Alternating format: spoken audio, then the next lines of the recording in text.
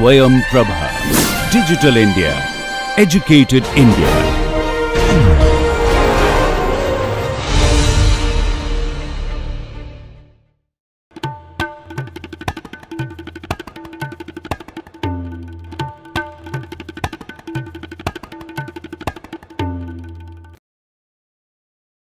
Hello, welcome to the course on biostatistics and design of experiments. Today we will continue on the topic of regression analysis. I introduced what is regression analysis in the previous class. Once we have collected sufficient data, you would have changed many input parameters or factors or variables or x's or independent variables as they are called, like temperature or pH or oxygen or agitation, and then you are measuring your output like biomass or product yield. You like to fit a mathematical relation, and that is what is called regression analysis. Okay, you can fit one parameter as the independent fitting the observed data, that is dependent, or you can have two independent variables or three and so on actually. Initially if you look at how they seem to be related or correlated as we call it. Okay. If I plot x, that is the independent variable here, and I plot the dependent variable on the y axis, and if the data appears like this, then obviously they are not correlated. Okay. So when we calculate something called a correlation coefficient, it will become almost 0. As it improves, when you have a good correlation, for example, as you can see, as x increases, y also increases. In such situation, you will have a correlation coefficient tending towards 1. Okay, x increases, y also increases. You can analogous to that, you can have a negative 1 also. That means as x increases, y decreases. So this type of figures indicate that the correlation between x and y are extremely good, whereas this type of figure indicates that the correlation between x and y are extremely poor. So between 0 and 1 the correlation coefficient values will lie, and pictorially you can immediately find out if there is a relation. Of course this is valid only if you have one independent variable at a time you can plot actually. Okay, one independent variable at a time you can plot and get a pictorial visualization. And there are certain mathematical relationship, one is called the covariance, other is called the correlation coefficient, which mathematically tells you how strong is the relation between the x and the y. Okay. The first one is called covariance. It is a measure of the strength of the correlation between two or more set of random variables. So if you have x and y, I want to see what is the covariance. Okay. Then we do summation of I is equal to 1 to n xi minus x bar y minus y bar divided by n minus 1. Okay, that is called covariance. Xi minus x bar yi minus y bar, where x bar is the averages of all the x's, y bar is average of all the y's, divided by n minus 1, and you sum it up to all the n data points. Okay. Now a correlation coefficient, sometimes it is called Pearson's correlation coefficient and so on, is nothing but covariance xy divided by sigma x sigma y. Sigma x is the standard deviation for the x and sigma y is the standard deviation for the y. That means sigma x square is the variance for the x, sigma y square is the variance for the y. So they are both related.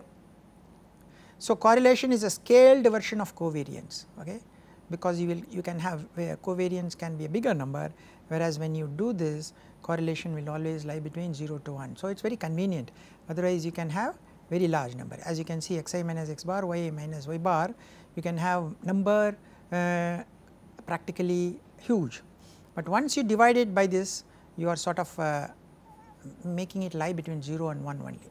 So generally correlation is what is looked at, and as I showed in this picture, you can see the correlation coefficient is varying between 0 to right up to 1 between the x and the y. Okay. Now so this correlation coefficient, as I said, is also called Pearson's correlation coefficient. So it is nothing but covariance of xy is this, and that is also represented as Sxy. Sxy means xi minus x bar multiplied by y minus y bar summation. x bar is the averages of x, y bar is averages of y. Now, as I said, this is the standard deviation for x, standard deviation for y. So, this is nothing but square root of sxx. Sxx means instead of y you put all x, syy means instead of x you put all y. So, this is nothing but square root of summation of xi minus x bar square, okay, summation of yi minus y bar square, okay, standard deviation, and then there will be okay.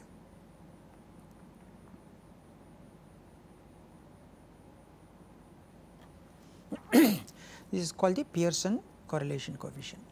So, Excel also has the function called Pearson RSQ, that is square of the correlation coefficient, or correl, that gives you array 1 and array 2.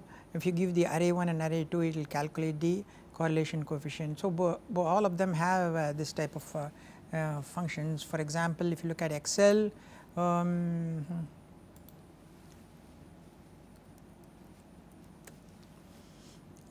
so I put in some numbers, say 1, 2, 3, 4, 5, and I get some y values, just randomly putting it.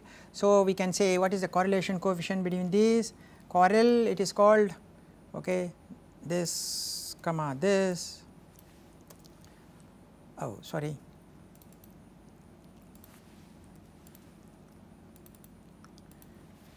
equal to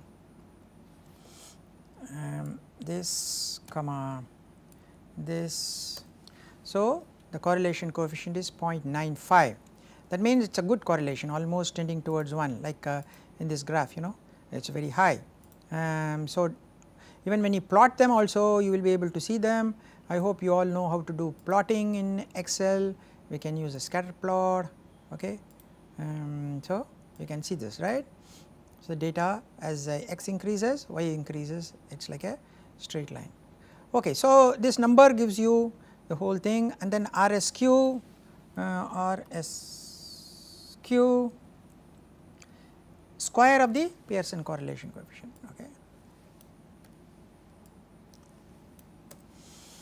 That is square of 0.95, square of 0.95, that is 0.95 into 0.95, that gives you 0.91. This is called R square. Generally we use this as when you are fitting data, we use this. This is the top one, correl we use when we are trying to just see the correlation coefficient. So, both are interrelated with each other, okay. Okay. So, so this is called the Pearson correlation coefficient, okay. Okay. Excel also has these things. Type of regression models, like I said, we can have any type of regression models. If you know the physics, you can have, say, some sort of an exponential decay, drug release from a drug carrier may follow exponential decay model. Sine waves, you can have cos and sine, or you can fit this type of binomial relationship, simple regression, b0 plus b1x, b0 plus b1x1 plus b2x2, or you can have single parameter cubic x square, x cube like this, or you can have two parameters x1, x2, then x1, x2, x1 square, or you can have large number of parameters. So, different types of models are possible, and finally the idea is to get all these constants. These b's are all called constants actually. Okay. So, what you are doing is you are trying to minimize the sum of squares of the error. What is the sum of squares of the error? The data measured and what the model predicts. So, model predicts, suppose I write this as a model, for any given value x it will predict a y. So, that is the model predict, this is the measured value, take a square, and if you summation, that is called the error, and you want to minimize the error. So, this is like an optimization problem where we are trying to minimize the sum of squares of this error. This is called the error, because this is y measured, this is the y model, and the difference square summation is called either error or residual. These are the two names for that actually. So, if you have x and y, you are trying to fit a straight line y equal to ax plus b, and that means you are trying to find a and b, so that yi minus axi plus b whole thing square I is equal to 1 to n is minimized. So, this is basically it is almost like a optimization problem Okay. Okay, that is what you are doing actually. You calculate A and B so that this is equal to 0. Okay. Now Excel has two commands, one is called slope, other is called intercept. Okay, this is the slope, this is the intercept to find out the slope and intercept for the x and y data. Suppose so, let us take the same data, I have x and I have the y. So if I want to calculate slope, so I just say slope, this is the x data and this is the y data. So this is the slope of this line, and if I want to get the intercept, so this is the x data, this is the y data, that is the intercept. So it is having a negative sort of intercept because it goes right down, sorry, intercept C2, C2, slope and intercept.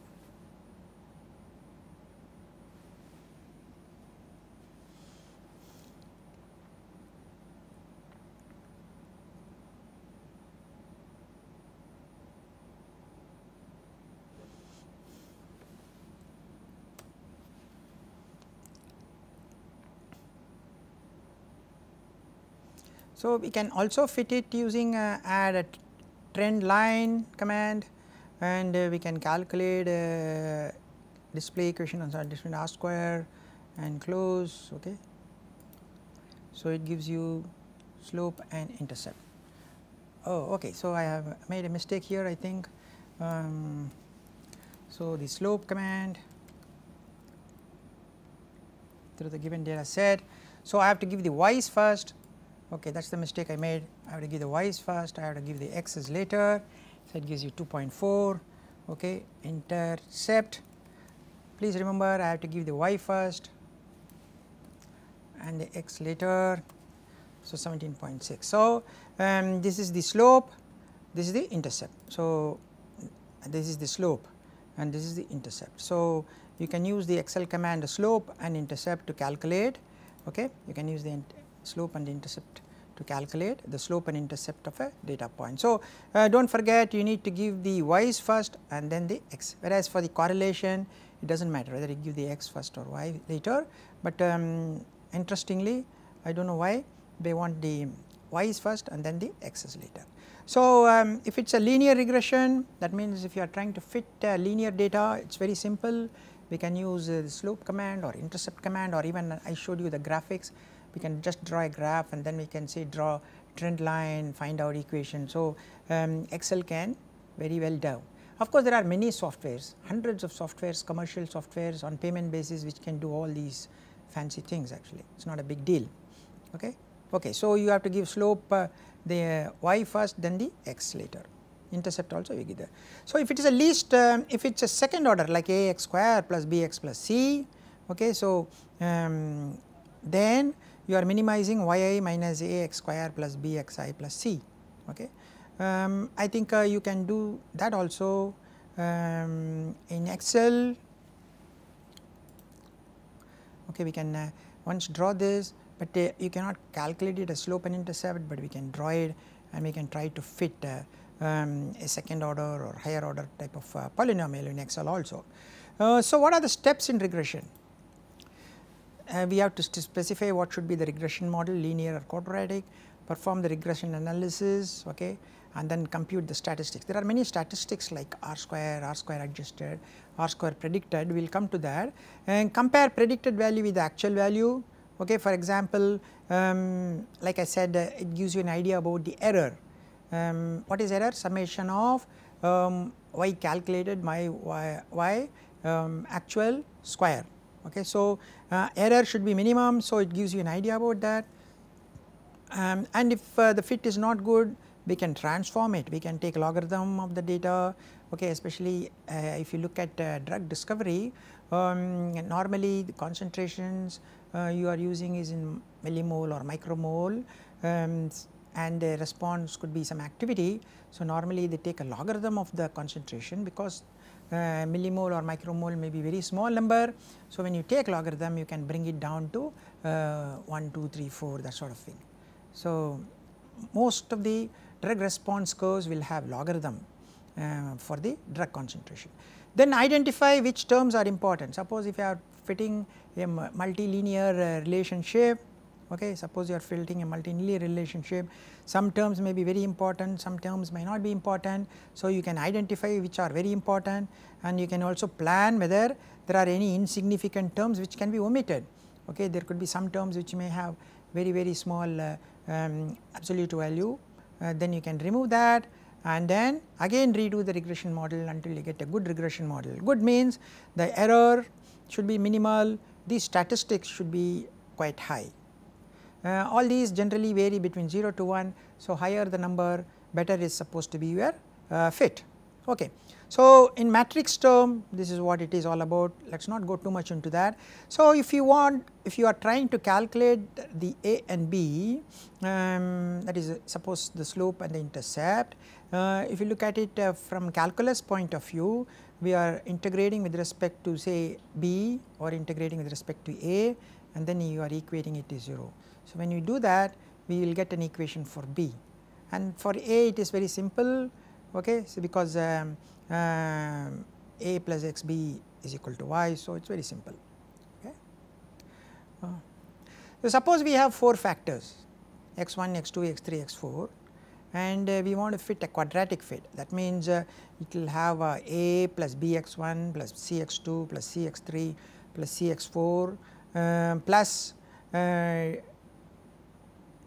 d, and then plus that is a plus bx1 plus cx2 plus dx3 plus ex4, and then f x1 x2 g x1 x3 h x1 x4 I x2 x4 j x3 x4 k x3 x4, okay.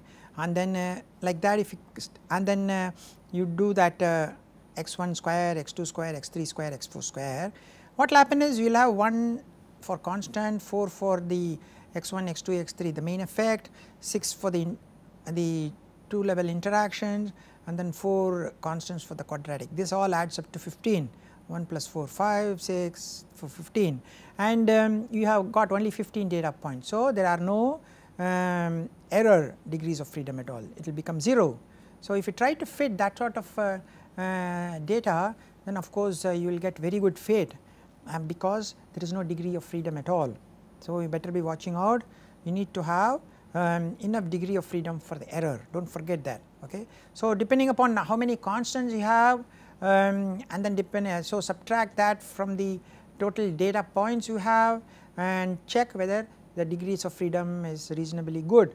Okay. Otherwise, your fit you cannot rely on the fit, you may end up having 100% fit, but in fact the error does not have a degree of freedom. Okay. So, there are many terms such as r square adjusted, r square predicted, which give you an idea about the quality of the fit between the x and y. The first one is called r square, and this is equal to 1 minus sum of squares of the error divided by sum of squares, total sum of squares.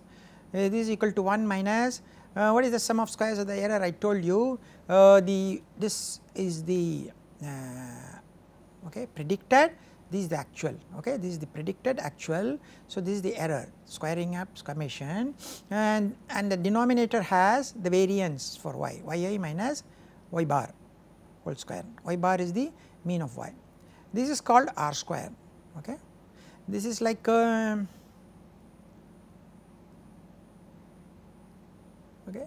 this is as predicted by the model, this is the total variance, this is the total variance as predicted by the model. So, if it becomes 1, that means the entire variance can be predicted by the model. Okay. So, closer to 1, that means a large proportion of it could be predicted by the model, do you understand. So, 1 minus sum of squares of the error, that is given by y predicted and y observed square, and this is the sum of squares of the total variance yi minus y bar square, okay, and 1 minus of that actually. So, generally it will lie between 0 and 1, closer to 1 it means the fit is extremely good, closer to 0 that means it is very poor. so the degrees of freedom is number of parameters minus 1, as I mentioned some time back also. So you need to have you cannot have parameters equal to the number of experiments or number of experiments just matching with the parameters. In that case you will not have any degrees of freedom. So if I am going to fit a linear relation like y is equal to ax plus b, you have 2 parameters. If you do only 2 experiments, that is not good because your df will be 0. So you should have done at least minimum 3 experiments, do not forget that. So but then there is a rule of thumb, number of points should be at least 25% more than the number of degrees of freedom. So if you take y equal to ax plus b, I have 2 parameters, okay, so the number of points should be at least 25% more than number of the degrees of freedom in the regression model. Okay, so I have 2, so I should even if I do 1, at least 3 or 4, then it is good actually. Next R square is R square adjusted. This is 1 minus sum of squares of the error, okay, multiplied by n minus 1 divided by sum of squares, total sum of squares multiplied by n minus p. N is the number of points, data points, and p is the number of terms in the regression model. So if you have y equal to ax plus b, p will be 2. If you have y equal to ax square plus bx plus c, then p is equal to 3.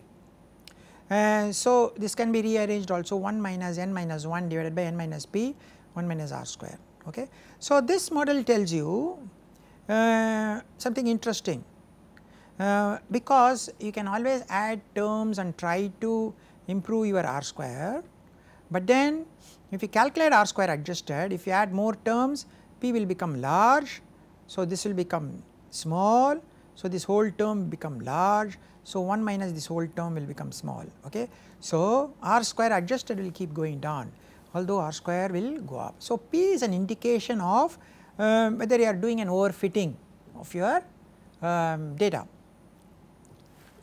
So r square gives you an first level of data fitting, but r square adjusted takes care of the number of parameters you have in your model. So it adjusts for that here. So that is a better indication than r square, and if I keep increasing p, you will always keep increasing your fit, but then r square will increase, but r square adjusted will decrease because of p being here. Okay. That is called adjusted r square statistics. There is something called predicted r square. Okay.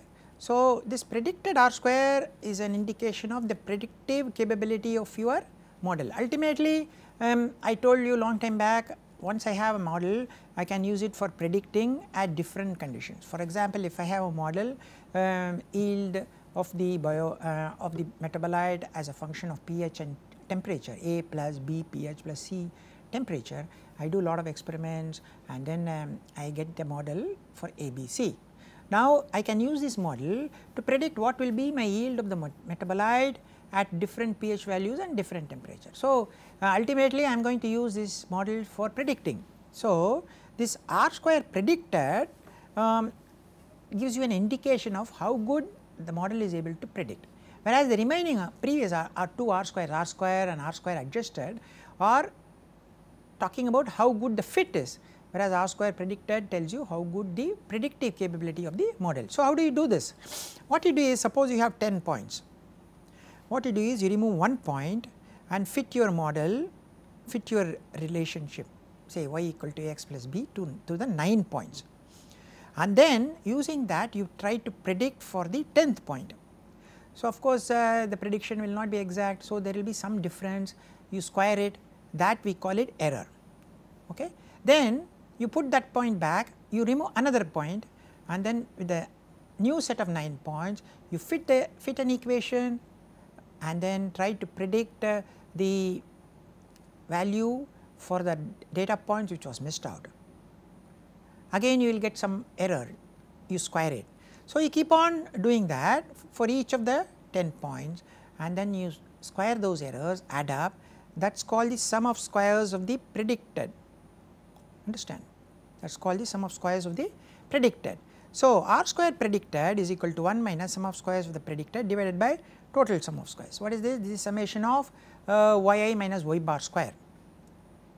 Do you understand how it is done? So, if you have 10 data points, what you do is you remove the 10th point and then fit an equation for the 9 points, try to predict the y for the 10th point using the equation you have developed, and of course, it will not be exact, there will be some difference, that is error is there, you square it up. Now, you put that point back, remove the 9th point and then fit an equation for the remaining 9 points and try to predict the y value for the 9th point. Again you will get some error, square it up, like that you keep on removing one point at a time.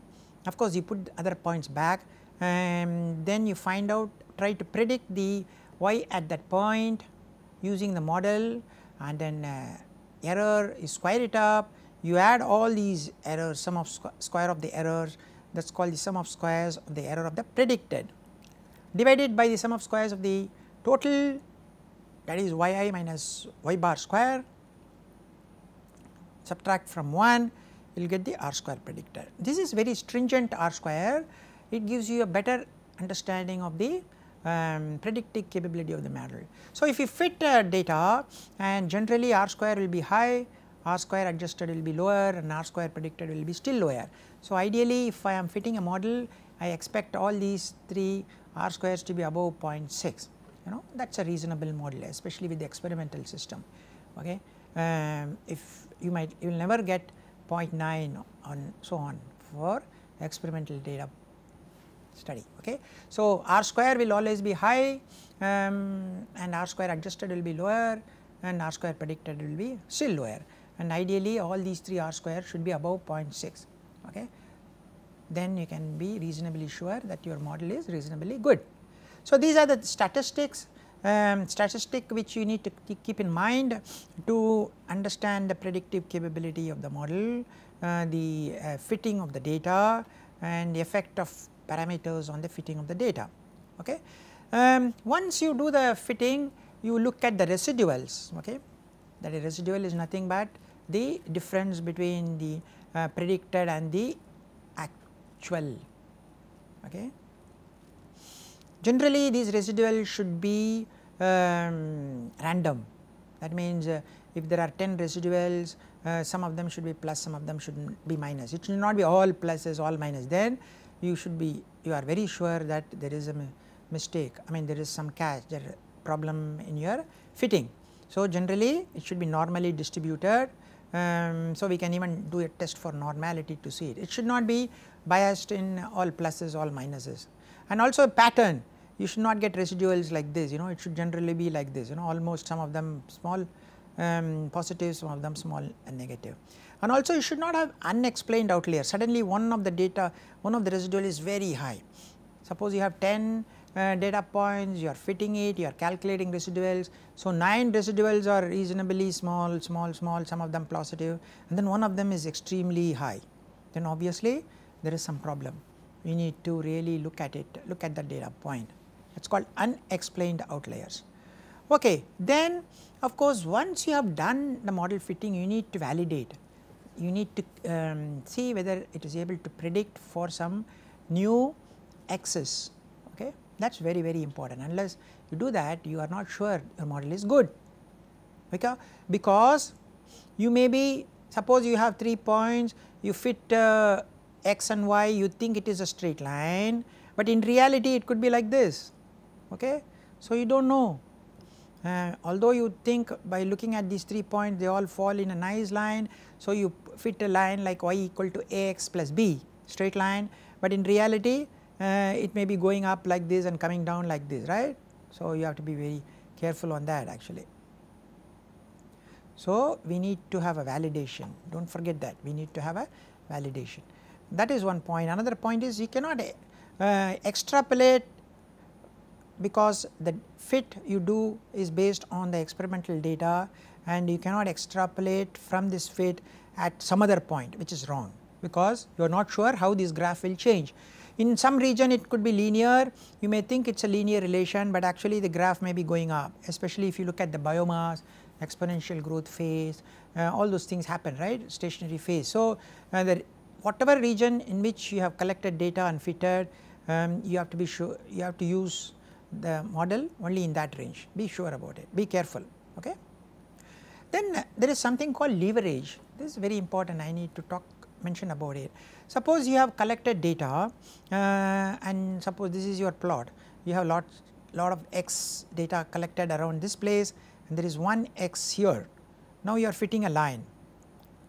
What is the danger of this? This particular point is leveraging the entire line, slope of the entire line. Suppose if I have made a mistake in this data collection, the slope will change because of this. Okay. Whereas even if you make some mistakes here on these points, there will not be much change because you have many points, whereas you have only one point. So, this point leverages your entire slope of this line. So, such an experiment is extremely bad. You should have done at least 2 experiments. So, even if one of them is partially wrong, you are going to take a mean. So, the slope will not change too much. So, the leverage here is only 0.5. You have 2 points, leverage is 0.5. A leverage of 1 implies that any error in collecting data of this point is going to change the slope exactly, whereas if you have 2 points and any error, you will get only half. If you have many points 3 or 4, then obviously it will keep going down 1 by 3, 1 by 4. Okay. So, that is very important. So, when you collect data, it should be well spread out and you should not have points which have a very high leverage like this. Watch out.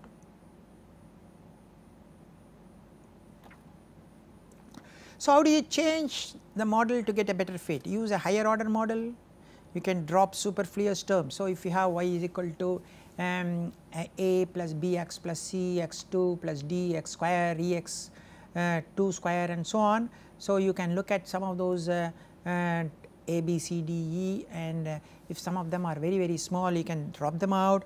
You can use transforms, like I said in drug discovery, concentrations are always in micromole, which is small 0.0001 mole and so on. So, you can take a logarithm of that. Okay. Sometimes you can take 1 by that, especially again in drug discovery we use 1 by. So, transformation, we can use even non-dimensional combinations. If you are an engineer, you will know things like Reynolds number. You can even take aspect ratio, length by width, that sort of non-dimensional combination that will improve your model fit. So, some of the common problems that one comes across, reverse causation. This is a very interesting problem. Okay. So, in Europe and England, they used to see a lot of storks. These are birds, migratory birds observed near the home of newborn babies. Okay. So, did these storks bring the newborn babies? June usually brings a peak in the number of both weddings and suicides. Okay. Especially in the western countries, weddings are held during summer time. Okay. So, again suicides are also very high. So, which is the cause? Selective observation, selective memory. My spouse never listens to me, forgetting that 98% of the observations where listening did occur. Okay. Even if the spouse had been listening to 98% of the time, the 2% of the time when the spouse does not listen is what hits the person, and that gets embedded in the thought process.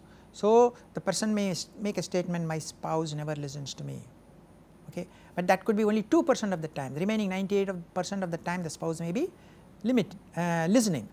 Omitted factors, okay. There could be some other X's, you know, I may think temperature and pH and carbon is important, there could be a magnesium or some other micronutrient which may be helping the growth of the organism, which is called omitted factors. Multicollinearity, 2 or more X's are confounded. Sometimes the X's may get confounded. Suppose I am looking at weight, height as independent variable and I am measuring the blood glucose level, okay, but then weight and height may be confounded. Taller people may be more heavier than shorter people, because height also has some weight involved in it. So, those two x's are confounded. So, unless you adjust for that, then that could be multicollinearity. For example, the blood pressure increasing with the say lipid content, but then even age, increase in age also may increase the blood pressure. So, there could be a confounding between the age and the lipid content. So, you need to remove the effect of age, so that if you want to study only the lipid content, then that is correct, otherwise it is getting confounded. So, the multicollinearity is another problem. So, these are common problems you have to keep in mind when you are doing regression fit. Okay, so, if you are, suppose you are fitting like this, y equal to b naught plus b1 x. Okay, so, you have there is a residual, that is your sum of squares of the error. Suppose I have 5 data points, okay, and I have 2 constants. Okay, so, the regression will have 1 degree of freedom, 5 data points, so 4 degrees of freedom, okay, and residual will have 3 degrees of freedom. So, sorry, 4 3 1. Okay, so, the total sum of squares, as I said, y I minus y bar. Residual sum of squares is equal to y predicted minus y actual square. Okay. So, from these difference we can calculate the regression sum of squares. Okay. Residual sum of squares is y data y minus y model square, total sum of squares y data minus y bar square. Okay. So, then we can calculate the mean sum of squares by dividing, as you know, the degrees of freedom. Then we can calculate f value regression divided by residual, and then from the f value and f table we can say whether what is the significance, whether we can calculate p. The h naught, okay, the h naught is there is no relationship, h1 ha is there is a relationship. So, if you get p okay, sorry, if you get the f table, okay, value lesser than the f calculated value, obviously we can say there is a relationship. Okay, this is what you do. So, there is an ANOVA which is created when you do a regression analysis. Okay, there is an ANOVA which is created when you do any regression analysis, and there are 3 sum of squares. One is called the regression sum of squares, which is equal to y y minus y model. There is a residual sum of squares which is y data minus y model prediction. Total sum of squares is y data minus y bar square. Y bar is nothing but average y, and then you have degrees of freedom. So, total degrees of freedom will be total data points minus 1, and the regression degrees of freedom, if you have y is equal to linear fit, regression will have 1 degree of freedom.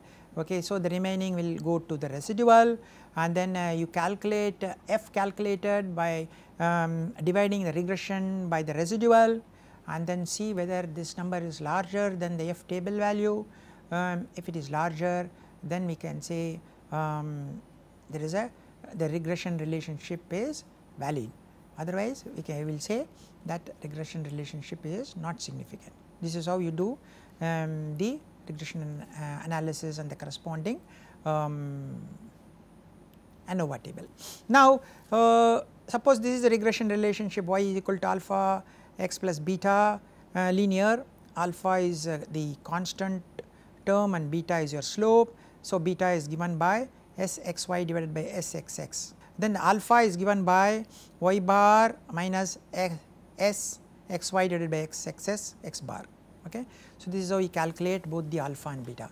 Of course, I showed you in that Excel, for slope we give SLOPE, and intercept we give INTERCEPT. Okay. So, the slope is nothing but sxy divided by sxx, and the intercept is nothing there but this actually. This is how the software also calculates. Of course, alpha and beta then will have a region of confidence, okay, because it is not single.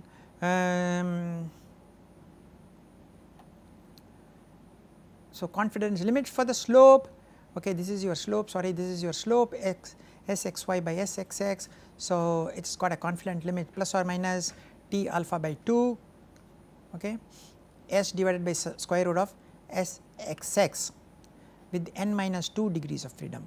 Sxx, you know, and S is the standard deviation given like this, S square is equal to 1 by n minus 2 Syy minus Sxy square divided by Sxx. Okay, understand. So, you understand this parameter S is given like this, Sxx is a summation of okay, x minus x bar square, okay, that is what it is. This for S square, and this T alpha 95% if you can put with the n minus 2 degrees of freedom. Similarly, the intercept also will have a confidence limit, okay, that is given by this type of relationship. The intercept calculated plus or minus 5 by 2 S square root of 1 by n plus x bar square by Sxx with n minus 2 degrees of freedom. So, slope and intercept, because after all the slope and intercept is single value which we have calculated, but then as we have been doing, we should it is like an x bar, you know, you remember we used to always give a confidence region limit. The confidence limit for a point on the regression line, okay. So, if I fit a regression line, so at any point x naught it will give as alpha hat plus beta hat x naught, that means it is predicting the y naught at a given x naught. This is a regression line, okay. This also will have a confidence because it will not be absolute, that is given by plus or minus T alpha by 2 S square root of 1 by n x naught minus x bar square by Sxx n minus 2 degrees of freedom T distribution, okay. So, if I am predicting a y naught at a value of x naught, so it is not just the slope and the intercept alone, there is a plus or minus term coming in here, because there is always a confidence limit. Do you understand? 95% confidence limit is associated with this, and that is given by this. So, you need to consider all these confidence limits for the slope, confidence limit for the intercept, as well as confidence limit for a point on the regression line as well, okay. So, we had completed the regression, which is a very important topic. Once you have a data, you need to fit the data to a linear or a non-linear model with the x's as your factors or independent variables and y is your dependent variable, okay. We will continue further in a new topic in the next class. Thank you very much.